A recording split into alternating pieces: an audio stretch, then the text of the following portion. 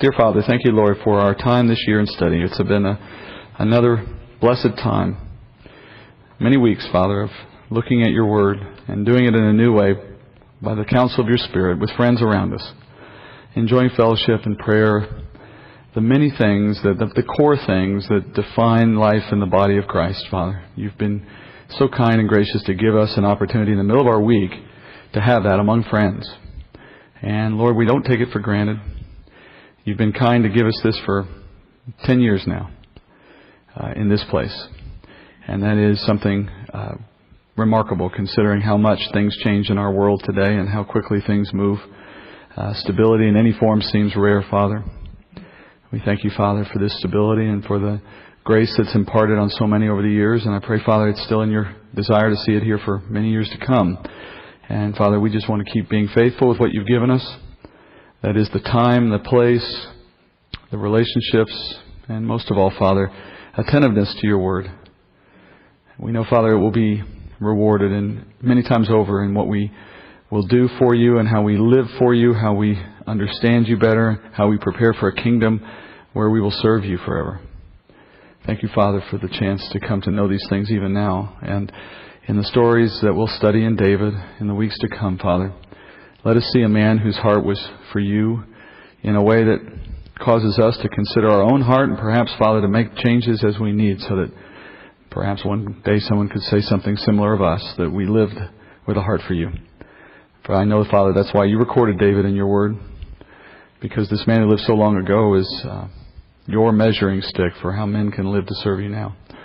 And he himself, Father, in striving to measure up to Christ as we all do.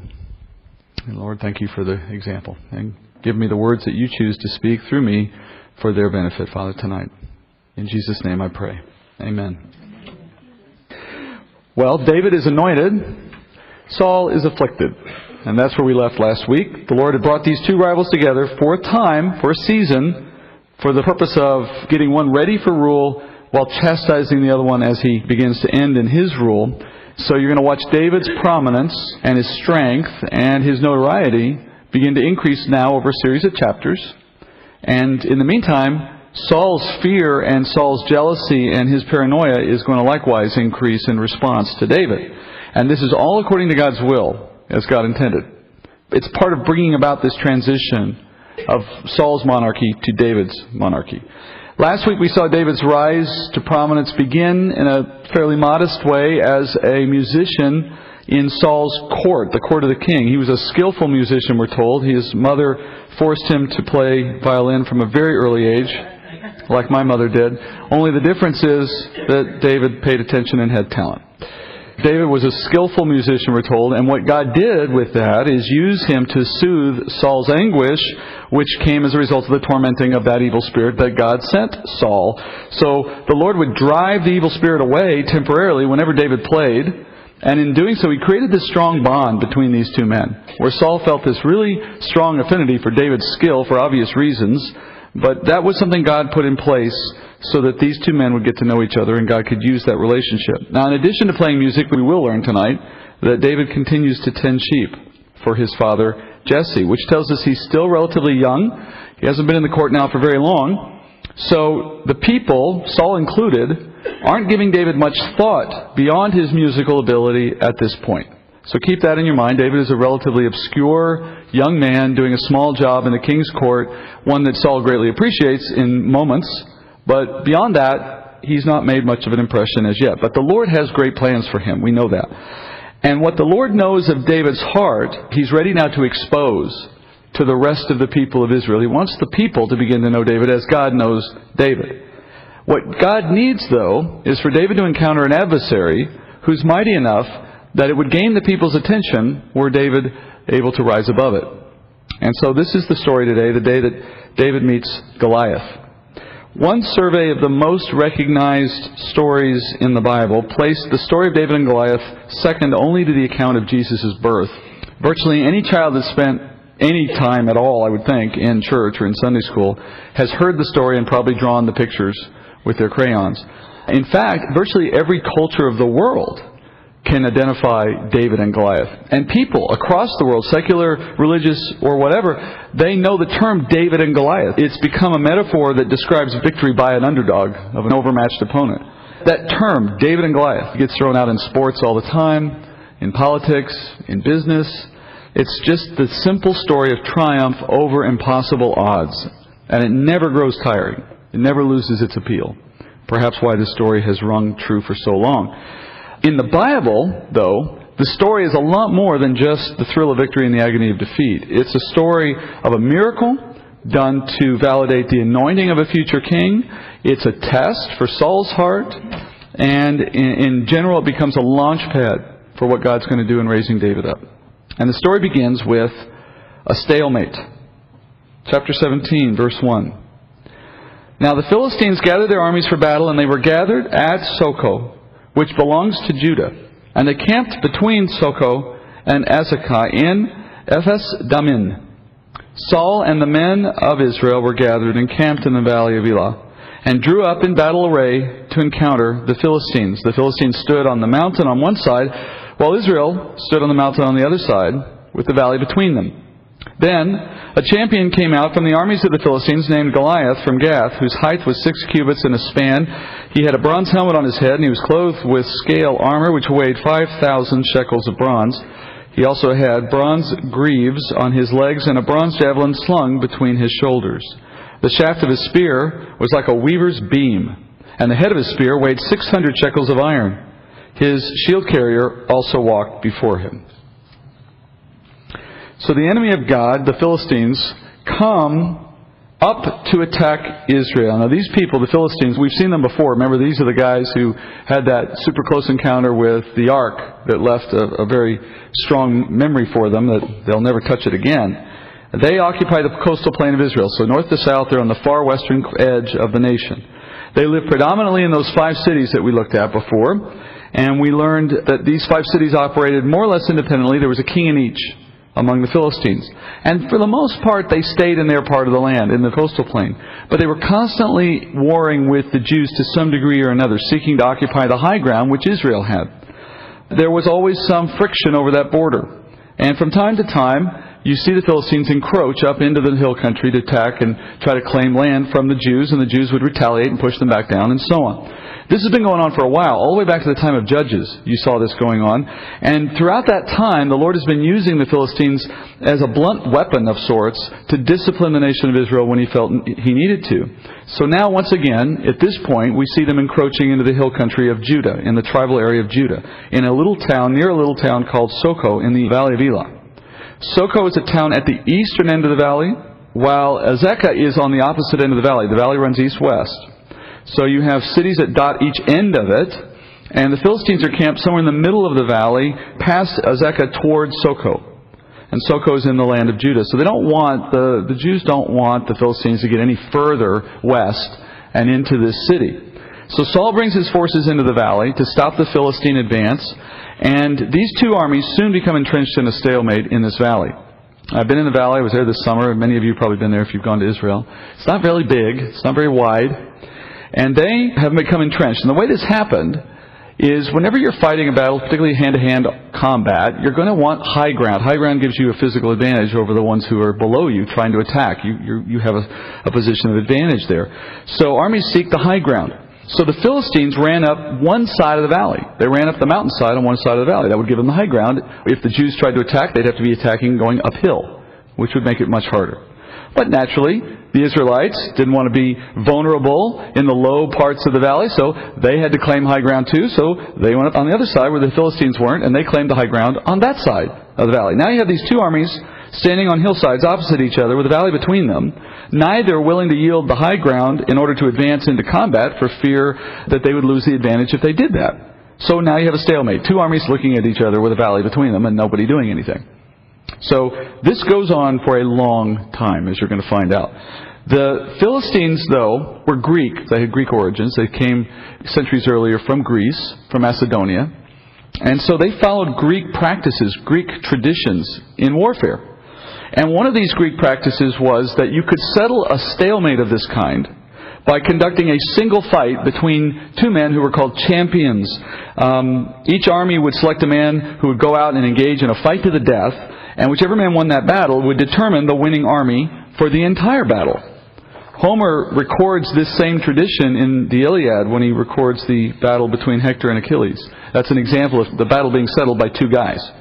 In fact, the word in your Bibles, I don't know if your Bible says what mine does, but mine uses the word champion in verse 4. But actually the Hebrew word behind that is just the word ish, man, in Hebrew.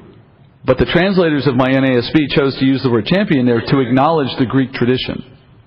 The champion for the Philistines is a man named Goliath. His name means to be made a captive, which I think is prophetic in this case, for where the battle is headed. More importantly, he is a ringer. He is literally a giant among men. He stands 9 feet tall, or 2.75 meters, though in the Septuagint and in the Dead Sea Scrolls, in both cases, he's said to be 6 foot 6 inches, not 9 foot. And honestly, 6 foot 6 inches sounds a lot more reasonable and likely. Now, that doesn't mean he couldn't have been 9 feet. But he doesn't have to be 9 feet for the story to have all the same impact, because the average height of someone in the Middle East in this time was probably close to 5 feet. So in any case, he's standing much taller. And it's not just his height, it's also his strength, because it says he has armor that weighs 125 pounds. That's the weight of an average man of this day. So he's like carrying another man on your back everywhere you go. His spearhead alone, that's the piece of the metal that sits on the end of the stick, that alone weighed 15 pounds, which is like the weight of a shot put. Imagine carrying that thing around on the end of a stick and still being effective with it in battle. That's a lot of strength. So Samuel gives us what is actually one of the most extended descriptions of any person in Scripture in the Old Testament. He gives this extended description of Goliath just so that you and I have this full picture of what Israel was facing were they to take up the challenge of a champion. This is a man who's a freak of nature in his day. He's not some supernatural creation. There are those who would try to explain this guy as a remnant of the Nephilim, for example, but they were all destroyed in the flood. He is simply an outlier genetically. Statistically speaking, he's out on the edge of the curve. If he were alive today, he'd have been drafted by the NBA. Right? Or he would have traveled with a circus. But this is no game now, right? This is warfare. And this guy's easily capable of killing anyone in the army of Israel who would have come down to challenge him, right? Which is why the Philistines trot him out into the valley and start to challenge the Israelites. Verse 8. He stood and shouted to the ranks of Israel and said to them, "Why do you come out to draw up in a battle array? Am I not the Philistine, and you servants of Saul? Choose a man for yourself and let him come down to me. If he is able to fight with me and kill me, then we will become your servants. But if I prevail against him and kill him, then you shall become our servants and serve us." Again, the Philistine said, "I defy the ranks of Israel this day. Give me a man that we may fight together." When Saul and all Israel heard these words of the Philistine, they were dismayed and greatly afraid. So in keeping with the Greek tradition, he walks out in the valley from the mountainside across the valley. So he's very exposed right now. This is a part of the tradition of wars. You don't attack a guy who's coming out under these terms. He's not your threat at that point. He's trying to conduct business. And he asks the army, "Why are you all lined up to battle? You know, we don't have to do that. You don't all have to enter into battle. Why don't we settle this just one-on-one? I'll be for my side. You send me somebody down from Saul's army," he says. "We can just settle this mano a mano, and there's no need for the rest of us to have to get our hands dirty." Then he promises, "If I die, then all of us are your slaves. But of course, if it goes the other direction, you'd serve us." The point he's making is that either way, only one guy has to die. Not all of us, in other words. You'll live, but you'll be a slave, but that's better than dying. That's the bargain. And that's how the Greeks saw warfare. They saw it as a compromise of that sort. It'd be better to live as a slave than to die. We know this initial offer was met with silence because in verse 10 he has to repeat the offer. He says in verse 10, he defied the ranks of Israel. The word defy in Hebrew means to insult. It's the same word for insult. So it's probable that Goliath is hurling insults at Israel, in effect daring them to send someone down to fight him, provoking them to the fight, because obviously he's confident that he'll win no matter who they send. Now, as you noticed at the end of the last passage I just read, who is standing among the troops of Israel but Saul himself? And do you remember the description of Saul? This is a man who stood a full head taller than any other person in Israel, we were told by Samuel. So imagine this army gathered with one guy standing good 6 or 8 inches above the rest, not able to really hide. He stands out like a sore thumb, literally, in this crowd, right? So if there was one guy in the army of Israel who would have been logically chosen to be sent out against a 6 or 9 foot guy on the other side, it would have been Saul. He's the only one who has the stature to even compete at all with this other guy. And Saul knew that. Who wouldn't have known it? Never mind the fact that Saul was the king and a warrior who had previously defeated stronger enemies in past engagements, right? So he's the logical choice. But the problem this time is Saul lacks the Spirit of God. And so he has no courage, no Spirit-induced courage, no confidence to enter this battle, nor does he have any reason to think that the Lord's going to grant him victory. He's living in the flesh.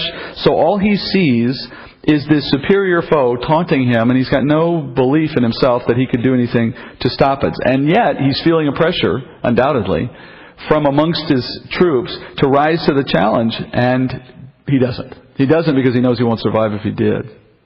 But it's an awkward, to say the least, an awkward moment for him.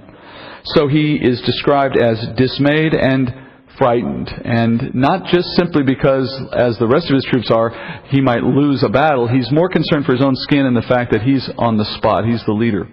And if the king is frightened into paralysis, then certainly the troops with him are going to feel the same way.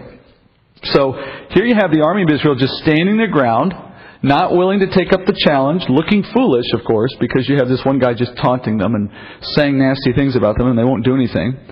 And by association, God, the God of Israel, appears to cower in the face of the threats of a pagan.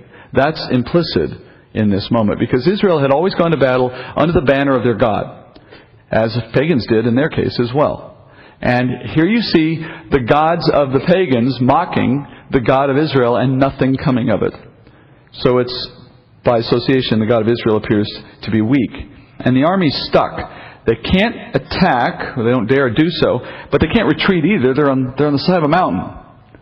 So they just stay there. But they can't stay there forever, not with Goliath taunting them the whole time. So something's going to have to give. Verse 12. Now David was the son of an Ephrathite of Bethlehem in Judah, whose name was Jesse, and he had 8 sons. And Jesse was old in the days of Saul, advanced in years among men. The 3 older sons of Jesse had gone after Saul to the battle, and the names of his 3 sons who went to the battle were Eliab the firstborn, and the second to him, Abinadab, and the third, Shammah. David was the youngest. Now, the 3 oldest followed Saul. But David went back and forth from Saul to tend his father's flock at Bethlehem. The Philistine came forward morning and evening for 40 days and took his stand. Then Jesse said to David his son, Take now for your brothers an ephah of this roasted grain, and these 10 loaves, and run to the camp to your brothers. Bring also these 10 cuts of cheese to the commander of their 1,000, and look into the welfare of your brothers, and bring back news of them. For Saul and they and all the men of Israel are in the valley of Elah, fighting with the Philistines.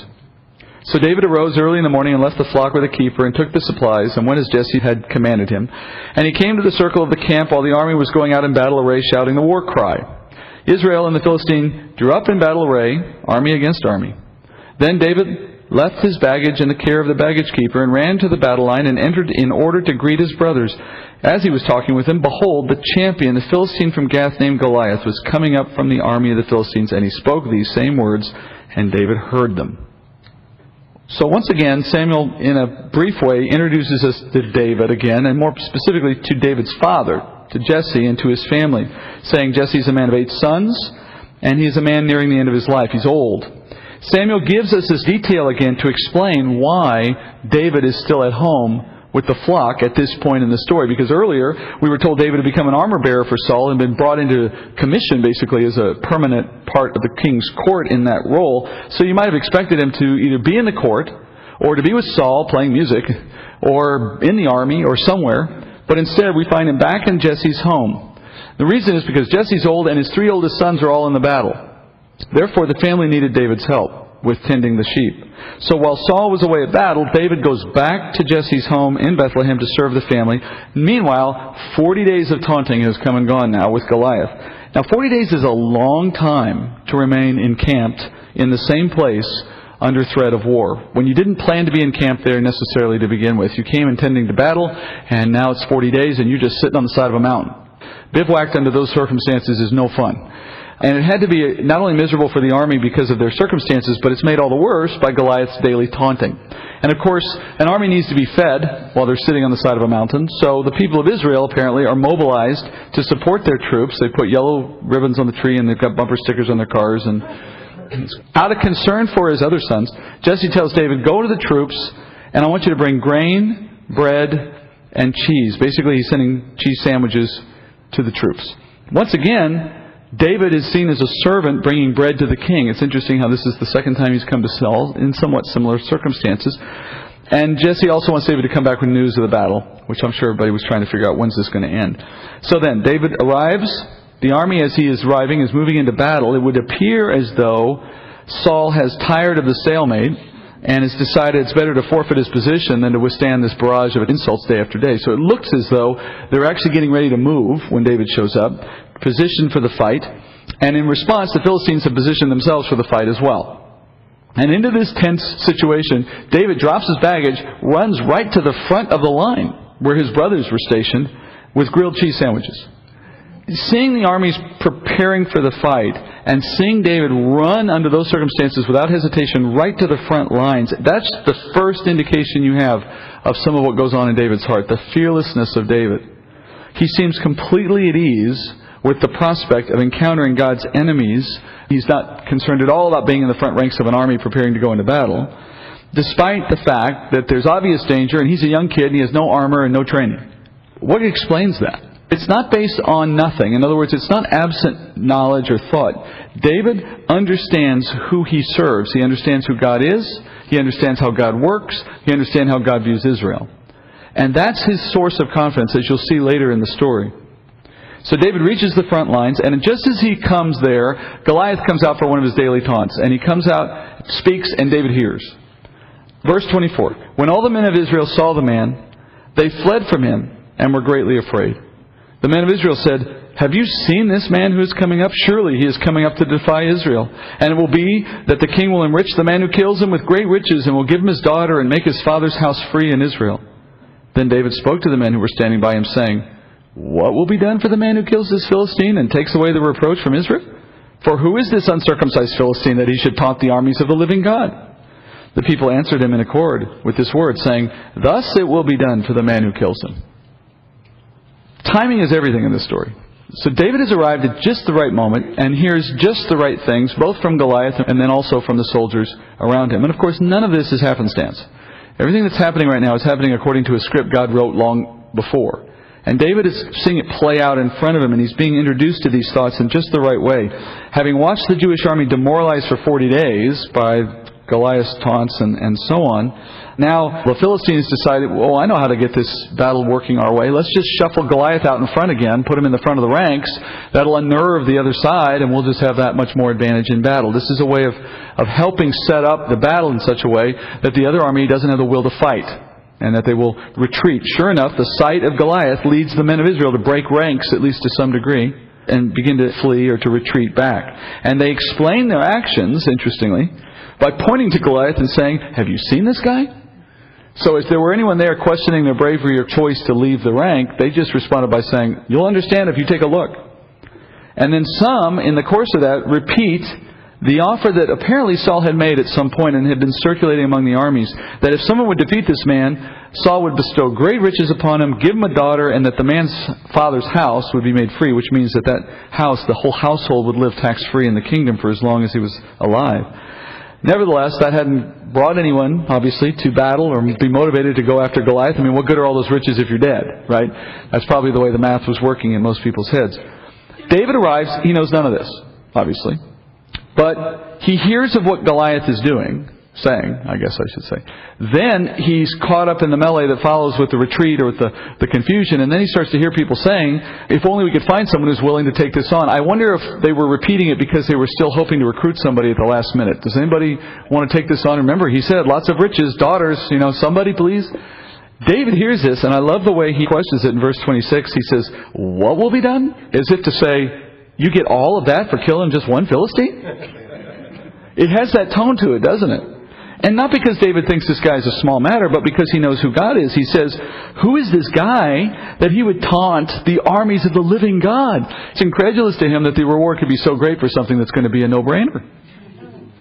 And so he's aghast at this, and he's not sure that it's true. He wants confirmation that it's true. It's really an indication both of David's maturity and his wisdom. And it's easy to read this in an opposite way. It's easy to read it as immaturity, naivete, something of that sort. But it's exactly the opposite. He knows who God is. He understands what God's capable of doing. He knows the history of Israel in the covenants with God and what God has done through men before him in what they faced in various armies. I mean, he's just operating off of an abiding knowledge of who God is and what He said. More importantly, it shows that David's already thinking that he can defeat Goliath. You don't ask this question about the reward unless you're seriously considering taking up the challenge, right? So he's a young boy already ready to go into battle. He's just trying to make sure he heard the deal right. His confidence, it is boasting in the Lord. That's what he's doing. He says, this Philistine is bringing reproach upon Israel. Reproach is the word for shame or disapproval before an audience of some kind. So he knows Israel is suffering shame before the nations, in this case, the Gentiles, because of the armies, Israel's armies, seeming impotence, and by association, God's appearing to be impotent against these armies. And that's not something God's going to suffer very long, and David knows that. He knows that they're in covenant with this living God. And when you're into a covenant means you pledge your life to the defense of the other. So, literally, God is prepared to give His life for Israel, which He does eventually in the Messiah. But in the meantime, if Israel is attacked by Gentiles, God is obligated by His own word to defend Israel. Now, how He chooses to do that varies according to God's purpose for what's good for Israel. And there are times when allowing the attack to go to a certain extent, as with Nebuchadnezzar, for example, serves God's good purposes for Israel. But He's never going to let them be destroyed. He's never going to let an enemy fully triumph in that sense. He's only going to allow a measure of success when it suits Him. And David is working on the assumption that this isn't one of those times, that if God were to work through him, He'll do what is necessary to stop this army. And so David asks about the reward again. The men around him say, no, it's exactly what you heard. And then as he asks these questions, his brothers, who are still nearby, hear them and begin to get upset, probably as they're eating the sandwiches. Verse 28. Now, Eliab, his oldest brother, heard when he spoke to the men, and Eliab's anger burned against David. And he said, why have you come down? And with whom have you left those few sheep in the wilderness? I know your insolence and the wickedness of your heart, for you have come down in order to see the battle. But David said, what have I done now? Was it not just a question? Then he turned away from him to another and said the same thing, and the people answered the same thing as before. It's a very interesting exchange here. It kind of shows you the family situation of David. But David's oldest brother, Eliab, it says, burns with anger because of what he's hearing David ask. And he chastises his brother for asking these questions. And what he accuses David of doing, essentially, is, and notice the words he chooses, abandoning his post with those few sheep in the wilderness, which implies a couple of things. First, it's demeaning David on the side of the other soldiers primarily, because shepherding was a role for children. So it's like saying to someone, did you leave your Fisher-Price toys at home? It's implying you're a child, you have no business here with men. And the whole thing is made worse by saying it's just a few sheep, we don't trust you with too many of them. You left your one sheep at home to come talk to us. And then he goes a step further and he accuses his brother of insolence and wickedness. Now, insolence is a word that means not showing respect where it's deserved. So presumably, Eliab's still smarting over Samuel's selection of the youngest in the family rather than him for the anointing of God. And secondly, in this case, he says that he is wicked, meaning he is sinful, obviously. I find it interesting that he says that because it's often the case that the sin that someone believes he sees in another is actually an accurate assessment of himself. The thing we always find most irritating about someone else is what we do. And this is, I think, an example of that in which this person, Eliab, is a wicked man, does not know the Lord. He was obviously passed over for good reason. He's jealous of his brother. He's determined to put his brother down, and that's typically something you see in the sinful hearts of people. They'll feel better about themselves if they can make someone else lower, and that's what he's doing here. Everything he says is the opposite of the truth. Demonstrably so. David is innocent, and in turn, Eliab is the one who's wicked and disrespectful, if you noticed. David asks legitimately, what have I done? I just asked a question. David's being a little naive here, if not intentionally obtuse. Because he should have known that when he asked the question that he did, he was pouring salt in the wound of this army. This army has sat for 40 days now having their manhood trampled on by a man who stood out and mocked them every day because no one was brave enough to come fight this guy, right? Now you have what is probably some kid in his mid-teens showing up with cheese sandwiches and nothing else, saying, that's all we got to do is beat this guy? Well, come on, why haven't we done this already? He's acting as if this is a no-brainer, which also then implies that this whole army are a bunch of cowards for not having gone out, which is not actually inaccurate, but it's probably not the most diplomatic thing you could say when you're surrounded by a bunch of men with spears.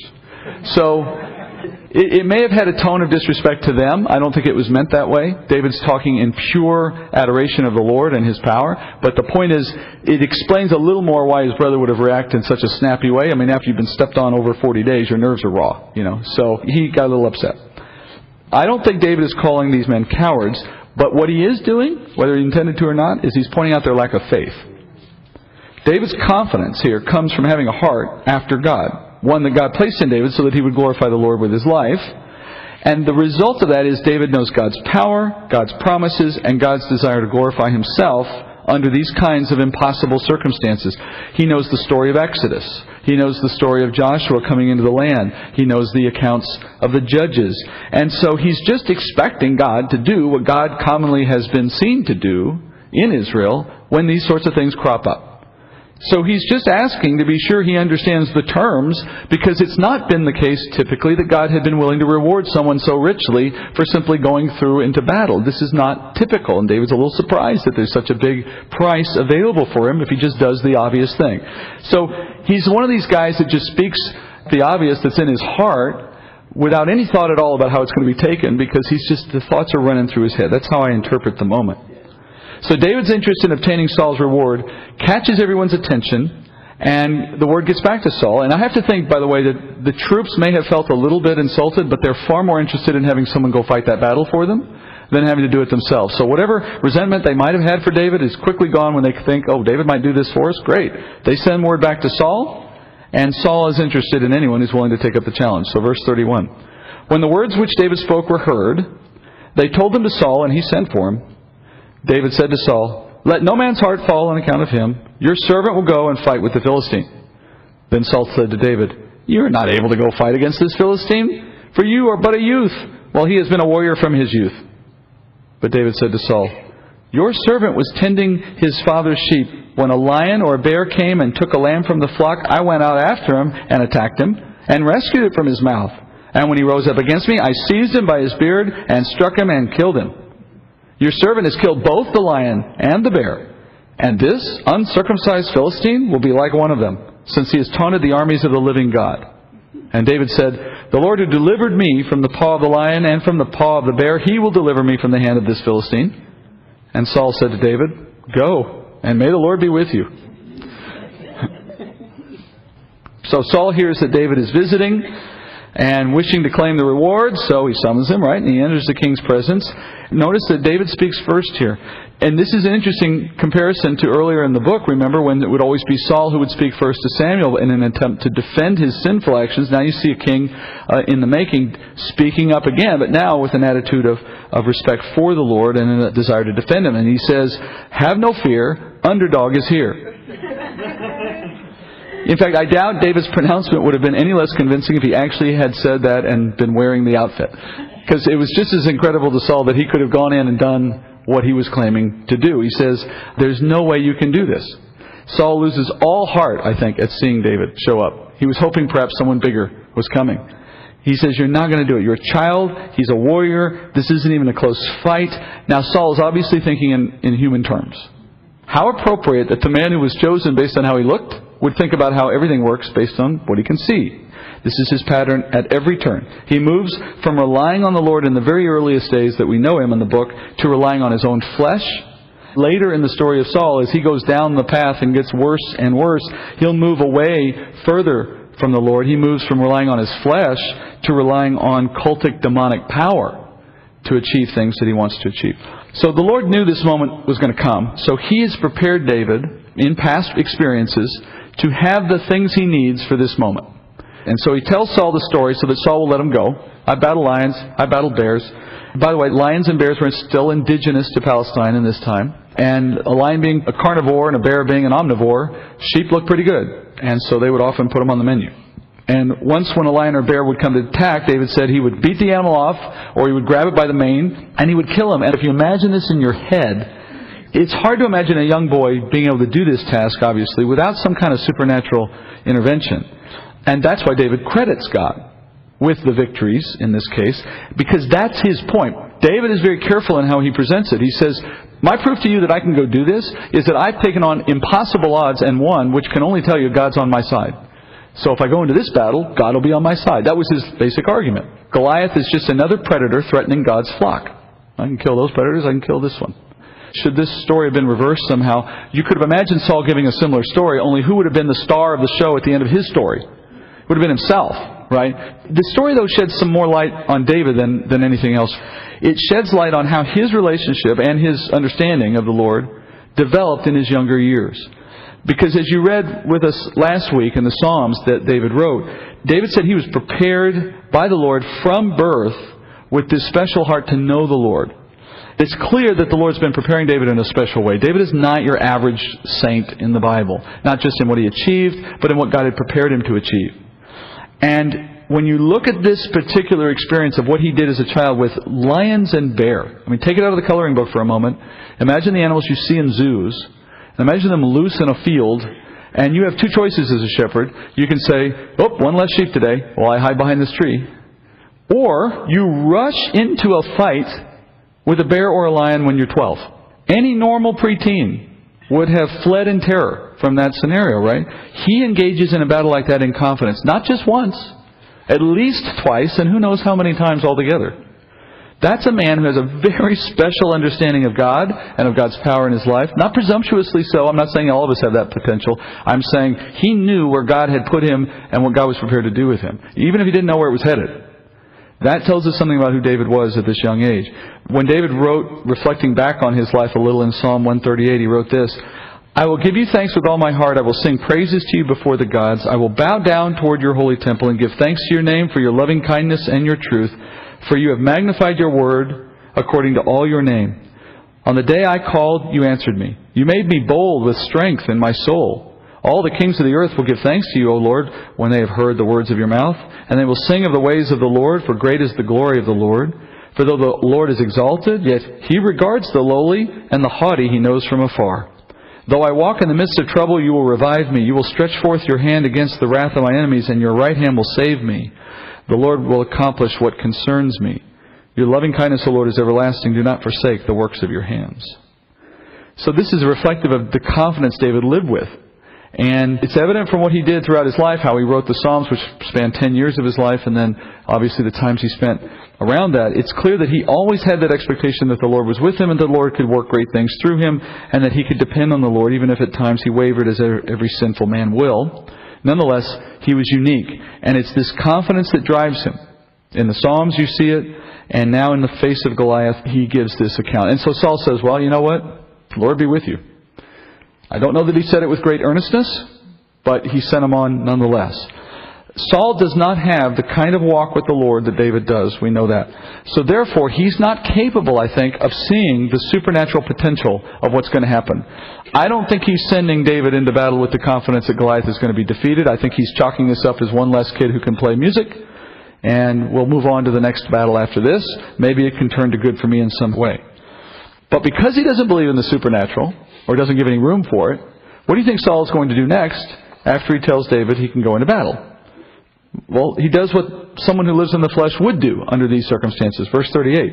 Then Saul clothed David with his garments and put a bronze helmet on his head, and he clothed him with armor. David girded his sword over his armor and tried to walk, for he had not tested them. So David said to Saul, I cannot go with these, for I have not tested them. And David took them off.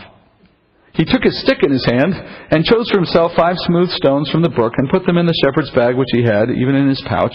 And his sling was in his hand, and he approached the Philistine. This is a somewhat comical moment, if you can imagine it, Saul attempting to dress David in battle garments and all the rest. Now, you remember Saul's height, right? And David's a child still, or not fully grown. So you've got to imagine David swimming in Saul's equipment and his armor, right? I mean, it's like kid playing dress up in Dad's closet. I don't even know what Saul was thinking. Robert Gordon wrote a book, and he had the comment that Saul tried to turn David into an armadillo.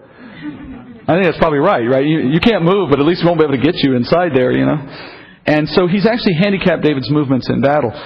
So out of respect for the king, David explains his desire to put aside all this stuff by saying, well, I haven't tested these yet in battle. He doesn't want to wear this ridiculous outfit, but he doesn't want to tell the king that he's refusing the king's gift, because the king just gave him his armor, right? You don't want to turn that away without saying something. So he said they're not tested. It's a polite way of saying they don't fit. So instead of sword or armor, what he goes to battle with is something that he had tested well, a sling and a few stones. And no doubt David traveled with his sling everywhere because it was the primary weapon of defense for shepherds. He collects, we're told, 5 smooth stones. On the side that the Israelites are camped, on the mountainside they are on the side that the river runs down. It runs on one side. So David's able to walk down to the base of the hillside, collect some of these stones. It says 5 smooth stones. We don't know why he collected 5, because he only uses 1. I suspect he just picked up 5 because you just want to be careful in case the first one misses. But the number 5 means grace, and it could suggest the Lord's working to grant His favor upon David, that the 5 shows up for that reason. It's unclear exactly the size of the stones. Most of us assume, small stones like this you find in a riverbed, maybe an inch across or something like that. But archaeologists have studied the slings that were commonly used by shepherds in this period of history, in this part of the world, and they say that the pouches that were used, the size of the stones that were going to fit in those pouches, were more likely the size of baseballs. So we're talking about something more like the fist is what you would have picked up.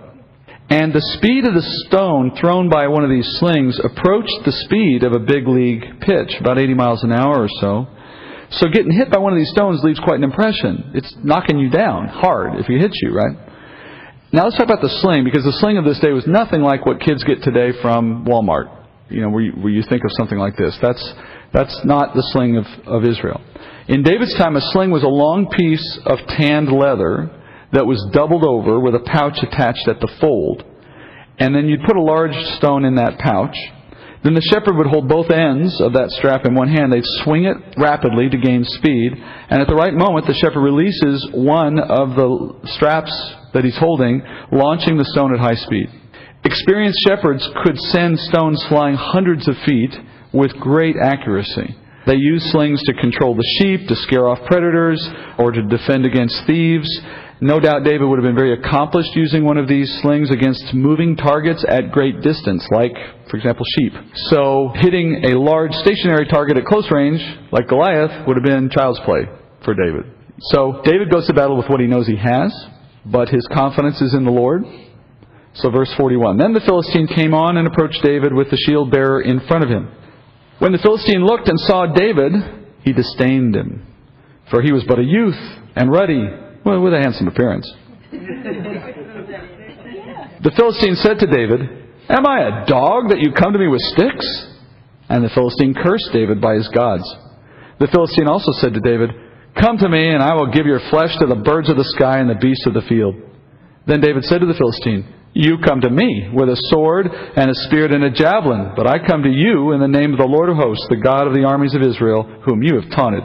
This day the Lord will deliver you up into my hands, and I will strike you down and remove your head from you. And I will give the dead bodies of the army of the Philistines this day to the birds of the sky and the wild beasts of the earth, that all the earth may know that there is a God in Israel, and that all this assembly may know that the Lord does not deliver by sword or by spear, for the battle is the Lord's, and He will give you into our hands. Then it happened, when the Philistine rose and came and drew near to meet David, that David ran quickly toward the battle line to meet the Philistine. And David put his hand into his bag, took from it a stone, and slung it, and it struck the Philistine on his forehead. And the stone sank into his forehead so that he fell on his face to the ground. Thus David prevailed over the Philistine with a sling and a stone, and he struck the Philistine and killed him. But there was no sword in David's hand. Then David ran and stood over the Philistine, and took his sword, and drew it out of his sheath, and killed him, cutting off his head with it. When the Philistines saw their champion was dead, they fled. So he goes out. They're moving out from the ranks of their respective armies so that they stand distinct from the rest of their army, but there's still some distance apart. At the point where Goliath realizes who he's going to fight, he's insulted by who they've sent out to him. The Jewish army had sent out a young boy to defeat Goliath. Even worse, they'd sent out a pretty boy. And that's one of the concerns here, because it tells Goliath this isn't even a warrior. I mean, it'd be one thing if they sent out one of their own, he just happened to be the young guy. But no, this guy's not even a soldier. He doesn't have the look of a guy that's been in bivouac for 40 days. He's not dirty and all the rest. He's a young kid coming in from home with cheese sandwiches. And it's clear that he thinks this is intended as an insult to him, like there won't actually be a battle. He says, do you think I'm a dog that you need to discipline me with a stick? And then Goliath, in his anger at being dismissed so disrespectfully, begins to curse David by the Philistine gods. And he taunts him, look, I'm going to kill you so easily, I'm just going to leave you for food. Now this is all bravado, of course, but ironically it's very similar to Saul's perspective in ways. Earthly, fleshly, entirely devoid of any consideration for the God of Israel and His power, right? This is merely a human-to-human assessment of what would happen if two people met under these circumstances. The taunt is important because it offers David an opportunity to respond, and what he says is important in defense of the God of Israel. He begins in verse 45. He says, first of all, who has all the weapons here? Not me. You do. What I have in response, though, is I have the Lord fighting on my side. The Lord of Israel is an army all unto Himself. And when you taunt Israel, you taunt the living God as well.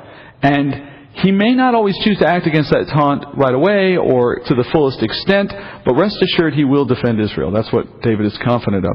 That is still true today, by the way. Israel remains God's people by covenant. They are disobedient, yes. They are suffering under His judgment for a time due to the sins that they've committed for centuries under the covenant. But in the end, He retains His faithfulness even though they do not show theirs, and so He will defend His people. And if you were to taunt, so to speak, Israel today, you taunt the living God to your own destruction, ultimately. Then David proclaims his confidence that the Lord's about to deliver him into victory, because he says, I'm going to remove your head when this is all over, and then the army that you lead is all going to be left for dead to the birds, etc., etc. That statement is a brief summary of David's entire life. He leads a nation of God's people by covenant into battle before the nations of the world, so that the world may know the God of Israel. He does it in confidence that the Lord will deliver a victory. He relies on the Spirit. He doesn't do it perfectly, but He brings the people into greatness. He does it so that the assembly of God would understand that it is by Spirit, not by might. He does it knowing that the audience for His work is not just the world, but also Israel itself. In the end, it's David who gives them the city of Jerusalem. It's David who gives them the Temple Mount. Secondly, David, in becoming an example within Israel, gives them courage to do the right thing as well. Thinking in terms of judges, certainly what we've already seen in 1 Samuel, then you know that the culture has now had centuries of really bad leadership. And the result of all those centuries of really bad leadership is centuries of really bad behavior. This also is a period in which the nation has had a complete disregard for God's Word. It's not reflected in the words of Samuel or of judges necessarily, but it's implied in the behavior of many of the characters. They lack a complete knowledge of God's Word. It's almost like Hezekiah's time when the Word of God has gone missing for a while in the knowledge of the people. And as a result, they're not living by something they don't understand. They don't know the God who's revealed in Scripture because they don't know the Scriptures. So they have little regard for the Lord and His ability to save them because they've forgotten for the most part what He's done before. David reverses on both counts. So David is not only the leader after God's heart, but by his example, he brings out the best in the nation of Israel, at least within human limits. Look at his courage. When the Philistine starts running toward him, he starts running toward the Philistine. Total confidence. Takes the first stone out, slings it, hits him in the forehead. It says it sinks in. The sense here is not so much that it penetrates and stays in his head, so much as it just caves in his skull. It knocks him out. Interestingly, what was the penalty in Israel for blaspheming? Stoning. So in this case, Goliath is rightly judged according to God's law. The stone knocks Goliath to the ground, but the stone only knocks him out. It's not what kills him. It may have been a mortal wound. I mean, if we left him there long enough, he might have died. But David doesn't wait to find out. He ends up killing him by cutting off his head with Goliath's own sword. When the Philistines see this result, they flee, which so much for their promise to become slaves of Israel, right? You can't trust a Philistine. David's victory begins a rout for Israel's army, verses 52 to 54. The men of Israel and Judah arose and shouted and pursued the Philistines as far as the valley and to the gates of Ekron. And the slain Philistines lay along the way to Shaharaim, even to Gath and Ekron. The sons of Israel returned from chasing the Philistines and plundered their camps. Then David took the Philistine's head and brought it to Jerusalem. But he put his weapon in his tent. So the Philistines retreat. They run basically east to the two nearest Philistine cities. A lot of them are being killed along the way. Eventually, when they get to the cities, the Israelites don't chase them into the cities. That would just be asking for a whole other battle. So they turn around at that point. They've won the battle they wanted to win. And they run back into the valley. They plunder whatever was left in the encampment. David, on the other hand, he takes the head of Goliath, and it says he brings it back to Jerusalem. But the curious thing here is, at this point, it's not a Jewish city. It's a Jebusite city. David doesn't claim Jerusalem for some time to come, till he's king. And at this point in his life, he lived in Bethlehem. So there'd be nothing in Jerusalem for him. It's just a strange town. Samuel, I think, is referring to the later day when David moves into Jerusalem. So in other words, Samuel, when he wrote this, he did it at a point in history after the city had already been claimed by David.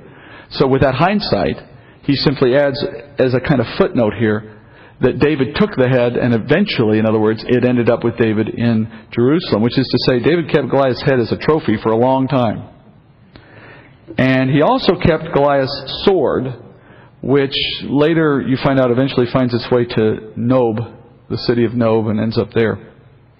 Next time, we move into the effects of this victory on David's life and on his relationship with Saul. So it's such a great story because we love to see the underdog win. But its real power is in how God uses it now to drive a wedge between these two men. So at the same time that it's giving David the mark of God's approval for his anointing amongst the people, it's also setting up a challenge for Saul in who will have the most power and respect among the people, and that's where God wants this challenge to go. So we'll come back after the break, after the holiday break. We'll pick up there. Let's pray. Heavenly Father, thank you for David, for his courage, for his faith.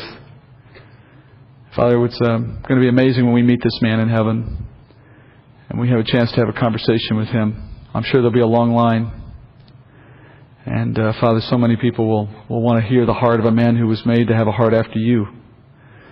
Lord, we look forward to that day. In the meantime, Father, we take from the Scriptures what you intended.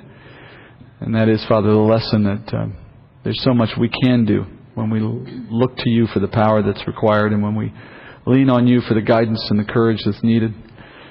Father, let us always see this world as you do, as a world that does not war with flesh and blood, Father, but is at war with an enemy that cannot be seen, but his effects are everywhere, Father. And we pray that you give us boldness to go into that battle, to seek those who are lost, and to represent you to the world who needs to know you. Not in doing it, Father, with bravado, but doing it, Father, in meekness, knowing it is you who does the work. We just want to have the courage to step in faith, Father, to do as you call us to do. Thank you for this season. Give us peace and joy as the season is intended to mark, and bring us back here, Father, to study more. We pray this in Jesus' name. Amen.